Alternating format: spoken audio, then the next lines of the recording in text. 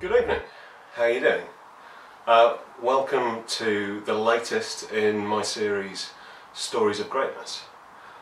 It's not quite 2 weeks since my surgery. If you're interested in what it is, check out the other videos, it's all there. So I'm not actually allowed to drink, but I figure, how can they possibly find out? So, plus it's only wine, that's not a real drink, right? So tonight, I'm sure those of you that have been waiting for this video are fully expecting this to be Daniel Mendoza Part 2. However, it isn't. I'd like to talk to you tonight about a young man who is arguably the greatest natural talent to ever set foot inside a boxing ring. And that's quite a claim, but I think it's one that holds up. So the person we're going to talk about is Jem Belcher.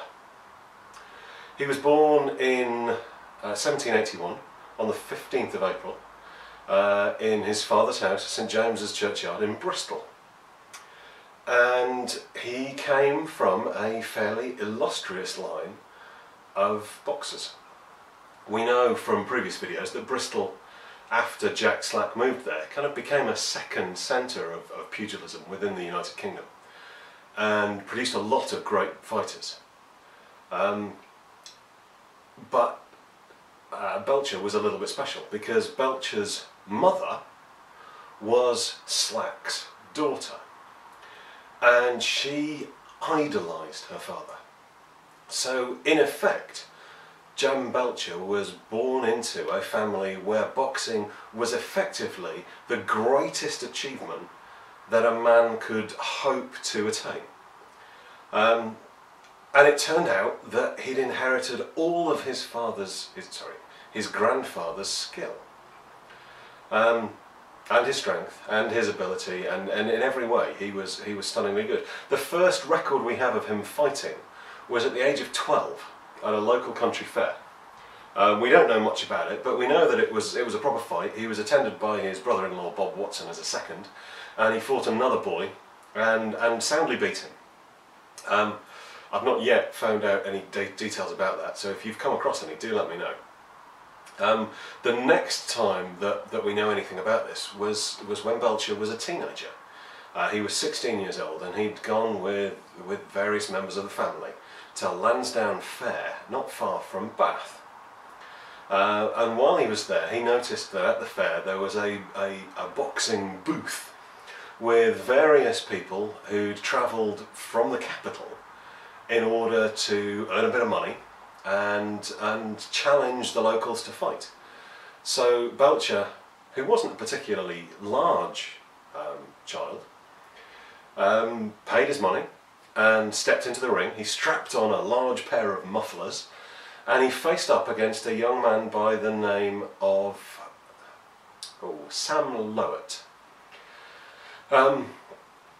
He proceeded to give Sam Lowett, who was an up-and-coming fighter, a young cabinet maker from the cabinet who'd been sent out to effectively earn his stripes and to get a bit of ring time before he came back to fight properly.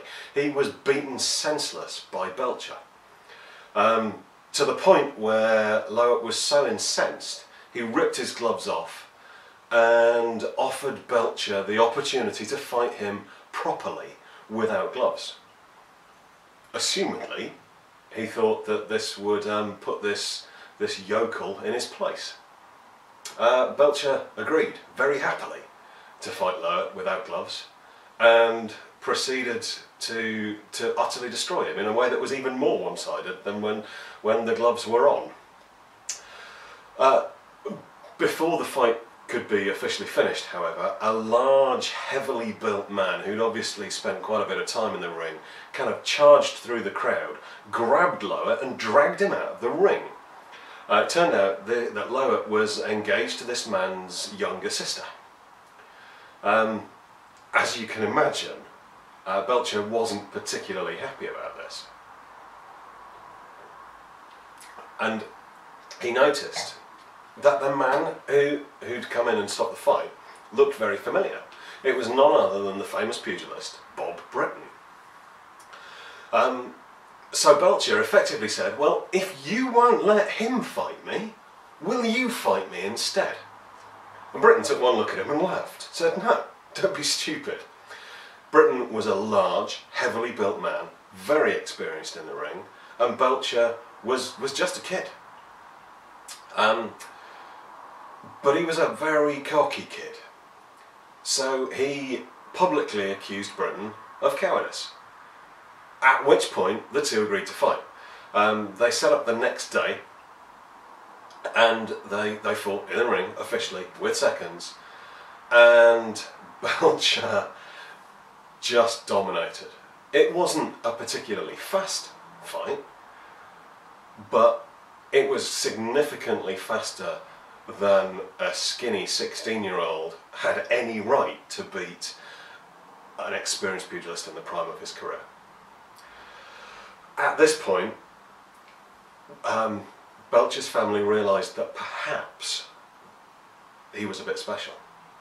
So he went to London, and the family used their connections to introduce him to William Waugh, who was an old boxer himself, but was a fairly prominent member of the fancy.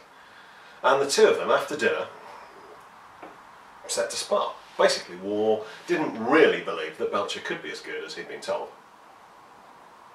and said to him, let's have a bit of a spar. They strapped some gloves on, and for a good 5 minutes the two of them lightly sparred in the dining room. And Waugh simply was unable to even touch Belcher. At which point he stopped the fight and he took his gloves off and he said, I will back you against any man in England. And as good as his word, not long afterwards he was matched against Tom Paddington Jones. Now, Tom Paddington Jones was probably one of the greatest fighters to never win the championship. He falls into the same category as people like Thomas Futrell and Richard Humphreys, in that they were pretty much at the top of the game, but they were fighting at the same time as people like Mendoza and Jackson. So you had to be something incredibly special. And Paddington Jones had never really made it to that very top level. He'd never attempted to either. He'd supposedly fought and won more than 100 competitive matches. And at this point, Belcher had had one official competitive match without the gloves. So everybody kind of knew how it was going to go. However, they were wrong. It took half an hour, and Belcher was magnificent. He was mobile, he darted in and out, he was hitting so fast that the people that were watching were unable to see exactly what it was he was doing, yet he was hitting so powerfully that he was doing significant damage. He was a veritable force of nature. This 16-year-old boy destroyed Tom Paddington Jones in half an hour. Then he was matched up against Jack Bartholomew, who he destroyed in even less time. And it seemed that nobody could stand against him. And this was a bit of a problem, because the title was vacant at this point. This was after Jackson had beaten Mendoza for the title, but Jackson had officially retired. And really, at this point, nobody else had stepped up to claim the title as their own. So, in order to attempt to claim the title for himself, Belcher challenged Mendoza. Mendoza was still fighting at this point, though hadn't really managed to get himself back up to the heights that he'd been at before. But he was the only former champion still fighting. So Belcher's plan was to beat Mendoza and then be able to claim the title. However, it wasn't to be simple. And we'll talk a little bit more about this when we get to some of the other videos on Mendoza. But effectively, Mendoza at this point had left England, because if he didn't, he was going to get thrown in debtor's prison. But he did agree to fight on the condition that the fight took place in Scotland. The fancy were not keen on this. They didn't really want to have to travel to Scotland to see a fight. Not one that they were going to be paying for, anyway. So it was agreed that Mendoza's debts would be paid if he were to fight in England. He was quite happy with this. However, as he tried to enter London, he was arrested and thrown in prison for a breach of the peace. What we've got to remember is that technically, public displays of competitive violence were illegal. It's a bit of a woolly area in the law, but if somebody had a bit of a grudge and wanted to prove a point, they could lock you up for it. And that's exactly what happened at this point. So Mendoza was thrown in prison. The fight with Belcher and Mendoza never happened. So after a little while, the backers of Belcher decided that he should fight an Irishman by the name of Andrew Gamble. Andrew Gamble was a pretty successful, ferocious man, very large, very successful, and he was another one of those people who was almost at the top of the game, not quite able to claim the championship, but was on his way. And pretty much whoever won the fight between Belcher and Gamble would be acclaimed champion of all England. Gamble, however, didn't really want to leave this to chance. He'd seen Belcher fight and heard great things about him and realised that he might not beat him in a fair fight. So he paid 4 men to waylay Belcher and injure him not long before the fight in order to give Gamble that edge. So one night, these 4 men waylaid Belcher. Before they even got their hands on him, Belcher had knocked 3 of them clean out. The 4th one, at this point, ran away. But it seemed that Belcher wasn't just good at fighting, he was quite good at running too. So he chased this guy down, caught him, and if we believe the contemporary accounts, he literally kicked him in the arse until he begged him to stop. So the fight with Gamble was still on, and now Belcher was angry. So on the 22nd of December 1800, on Wimbledon Common, under the shadow of the gibbet, which still contained the rotting remains of the famous highwayman Jerry Abershaw, Gamble and Belcher fought for the title. Gamble was the favourite. He'd had more fights and was expected to win pretty conclusively.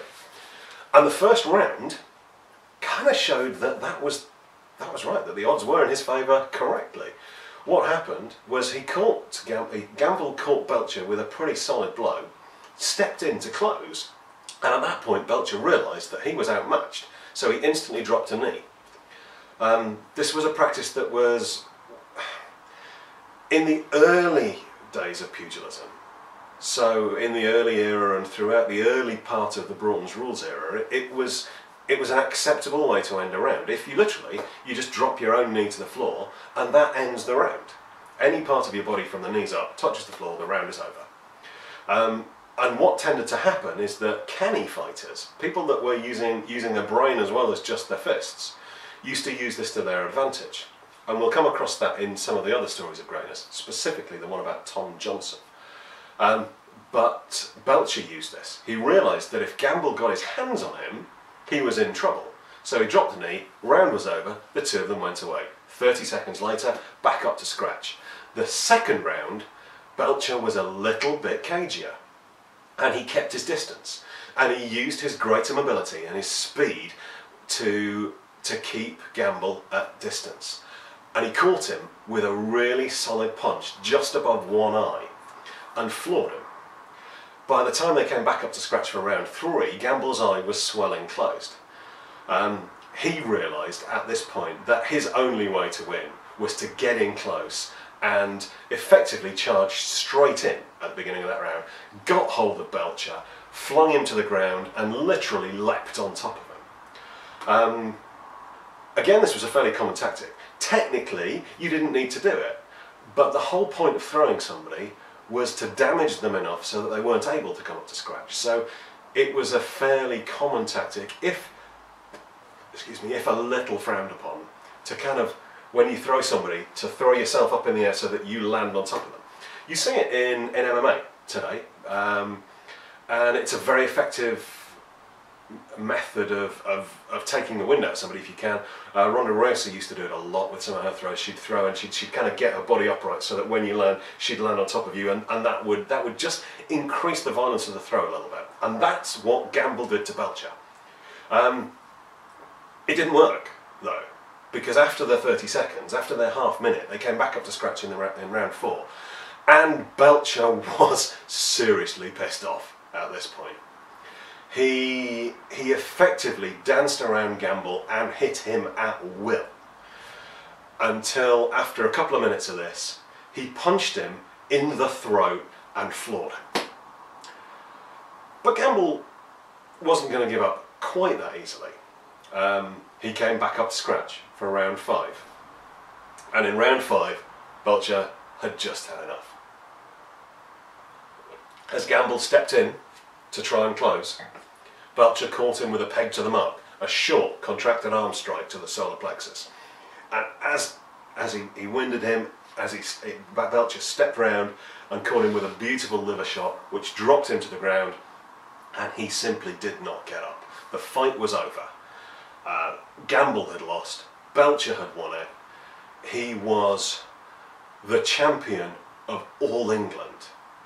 And most impressively, he was the champion of all England, completely undisputed, at age 19. It had never been done before. He was considered the most amazing fighter.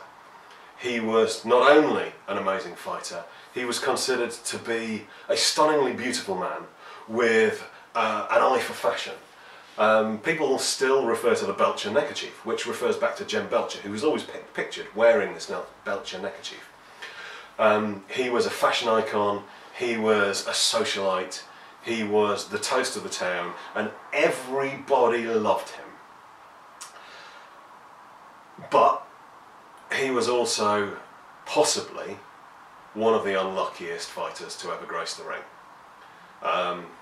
3 years later, the 24th of July in 1803, he was playing rackets in London. It's a game that's kind of reminiscent of squash. It's played in an enclosed room and with a small, hard wooden ball. And his opponent hit the ball, and it hit Belcher in the eye, full force. It knocked him out cold. He fell to the ground, fitting, his eye utterly ruined. And it effectively, that one incident destroyed him. Eventually he recovered from it enough that he was able to function, and the fancy, his supporters, his backers, who'd always thought of him as being so fantastic, put him up in a livelihood. They gave him the landlordship of a pub, but he couldn't cope. The idea that he'd go from being the greatest boxer that had ever graced a ring to being a has-been who stood behind the bar in a pub just didn't. It didn't sit well with him at all. He couldn't do it. And the one thing that burned the most for him was that one of the guys he'd beaten, one of the people that he'd defended his title against, was going to be declared champion because he couldn't fight anymore. So what he did is he sent to Bristol to an old friend of his who he knew was a great boxer, a guy by the name of Henry Pearce. And we're going to find out a little bit more about Henry Pearce later. But the two of them at this point were close friends. Henry Pearce came, he beat all the potential challenges for the title and became acclaimed champion himself. But despite being the person that made this happen, Belcher couldn't cope with it. It gradually ate away at him, and in the end he challenged Pearce himself. Pearce, more than anything, felt sorry for his own old mate Belcher, and whilst he beat him, it took the glory away from it for him as well. So not long afterwards he retired from boxing, gave up the title and moved back to Bristol. At this point the championship was officially vacant one more time. and Belcher had become a bit obsessed, as you can tell. So he claimed the title for himself again. But what that meant was that he had to face any challenger that the fancy would put up against him if he was able to retain that, to make that good on that claim. And unfortunately for him, there was somebody relatively new to the scene, a young up-and-coming man, who the fancy had their eye on and put up against him, a young man by the name of Tom Cribb. The rest is history. We'll hear all about Cribb in another video. In 1811, aged only 30 years old, Belcher died, a bitter and broken man. And it's probably one of the most tragic tales, because he was fantastically good, and it all came crashing down, and it was all taken away from him off the basis of a tragic accident. But you know, that's often the way these things work. So that's the story of Jem Belcher, the most gloriously gifted fighter to ever step foot in the ring. I hope you've enjoyed it. Please check out some of my other videos. There are a number of stories of greatness, and I'm recording more all the time. There are fight breakdowns as well. Subscribe if you haven't subscribed already, that would be great. Click the thumbs up and write me a comment. Tell me what you think. Is there anything about Belcher that you know that I've missed out? I apologise that this video is a little bit long. You can tell that my 20-minute limit on my camera kicked in, so apologies for the little edit point. I normally try and get through without having to take more than one take, but that's why I stumble over my words. Yeah, that's why. Thanks for watching it. If you've enjoyed this, please consider supporting me on Patreon. I know I say this at the end of every video, but it means a huge amount to me. Martial arts is my living, writing about it, making videos about it, teaching it. So if you're willing to throw me $1 a month, that would be fantastic. Anything from $1 a month upwards is hugely appreciated. There's a link up, and I'll shush now. I'll see you soon. Take care, guys.